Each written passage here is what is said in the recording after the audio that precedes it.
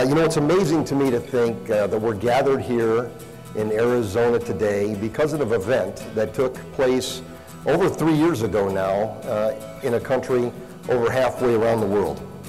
Today's grand opening of the Regional Response Center is one of the first of 2 such centers of portable safety equipment that is further tangible evidence of our industry's commitment to continuous learning and to enhancing safety.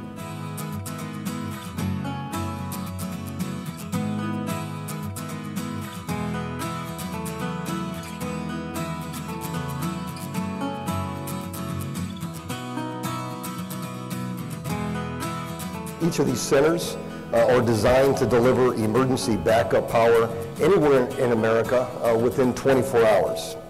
A few interesting points about the equipment that you see here today. It's of standard design, meaning it can work at any of the reactors in the United States. It uses common connectors, common maintenance practices, common spare parts, the same training. And every nuclear plant has the identical equipment already on site. This is backup equipment for that equipment. Just a few other minor things. If you look at the equipment, the way the design is, it's all less than 8,000 pounds. It'll be on trucks. All you got to do is come in, hook it up, and drive out, and it's ready to go. It'll even have standard placards of the exact same size and font so that our operators that are using it, doesn't matter which facility they're in and what state, they will look the same. That's amazing.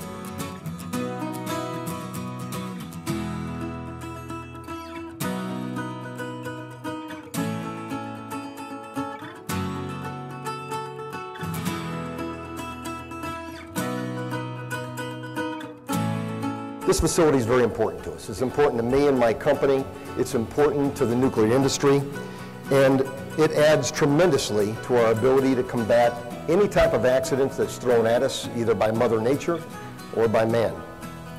With the opening of this center and the one in Memphis, the U.S. nuclear industry adds yet another layer of safety and protection to the American public and to our employees.